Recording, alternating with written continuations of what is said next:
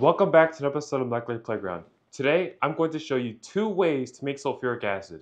Now, sulfuric acid is a very important compound, not just in the chemist's toolkit, but in the whole industry itself.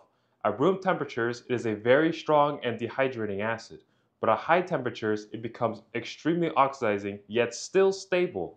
This makes it ubiquitous all across the field of chemistry. The only materials you need are sulfuric acid and 12% hydrogen peroxide. To clarify sulfuric acid instantly, first pour in how much you need. I like to do it over a stir as it speeds up the process. While stirring, I pour in a little less than 40 milliliters of 12% hydrogen peroxide. A good rule of thumb is 1 milliliter of peroxide for every 10 milliliters of colored acid you want cleaned, assuming you're using 12% of course. Over the course of 10 minutes, the solution gradually clarifies from red to pink to ivory. Though this solution is nowhere near the boiling point of even water, it will still char, stick, and eat its residue too. Pretty soon it becomes clear, but just how pure is this acid? Well, let's see. The density comes out to be 172.5 grams. At 99 degrees Fahrenheit or 37 degrees Celsius, the concentration is approximately 81%. Pretty good if you need sulfuric acid stat for expendable uses, but if you want a more dehydrating acid, well, you gotta actually dehydrate it. Dehydrating sulfuric acid requires extremely high temperatures, but even that doesn't guarantee a smooth distillation. To help with boiling, I added some glass from a broken flask I've had for a while. These help create nucleation points, which allow for air bubbles to form and be pushed out of solution. The more you have, the smoother dehydration will go. Next, I pour my sulfuric acid drain cleaner over them. You don't want to fill your vessel more than halfway because sulfuric acid, even if it isn't fully concentrated, has an incredibly high heat capacity, which makes it quite stubborn to vaporize. I'll put a foil coat over it to conserve some heat. Before I get this guy hot, I want to preheat it first just to minimize the risk of shattering. Maybe my fears were unfounded, but I'd rather not find out.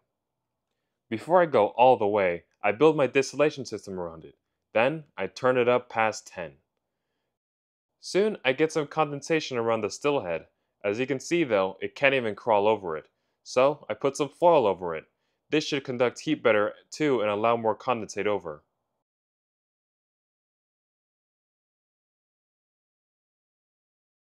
Eventually, a gas cloud forms in my receiving flask along with some distillate.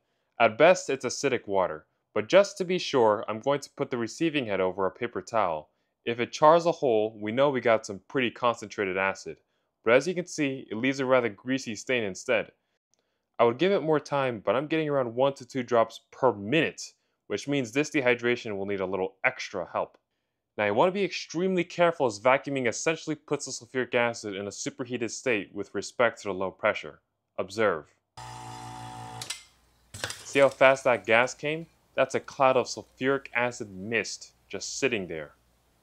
In the reaction flask, the sulfuric acid sloshes around a lot because the teeny tiny air bubbles in it quickly expand in a vacuum, carrying lots of vapor along. Let's try it one more time.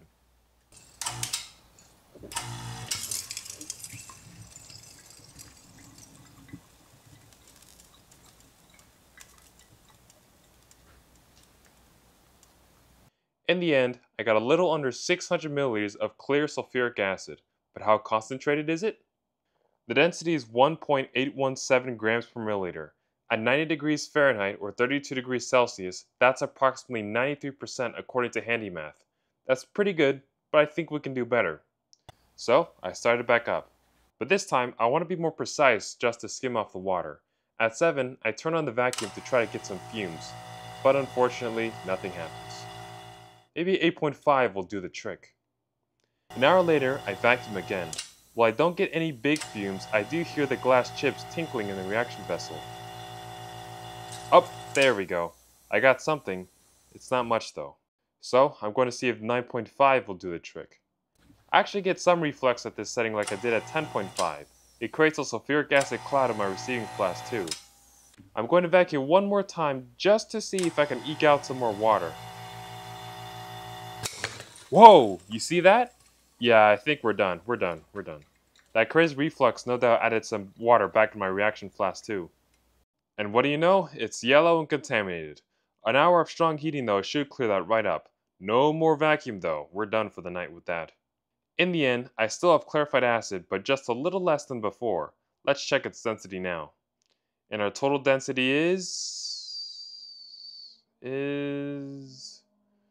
182.2 grams. Again, at 32 degrees Celsius, that's approximately 95%. I probably had a higher concentration before that mishap. Still, having 3% less will only negligibly affect the reaction. With one bottle of sulfuric acid drain cleaner, I was able to make very different samples. With the amount of work it took to make this 95%, you really want to reserve it for anhydrous and or dehydrating applications like esterification of alcohols and acids, making ethers, and pure acid synthesis like if you want to make nitric acid or glacial acetic acid or propionic acid, that sort of thing. However, for the amount of time it took to make this acid, which was about 30 minutes, you can use this for much less technical applications. One example is acid hydrolysis, which already requires lots of water. Making gaseous acids like hydrogen halides or cyanides is also better with this acid because it is spontaneous and won't carry any of the water.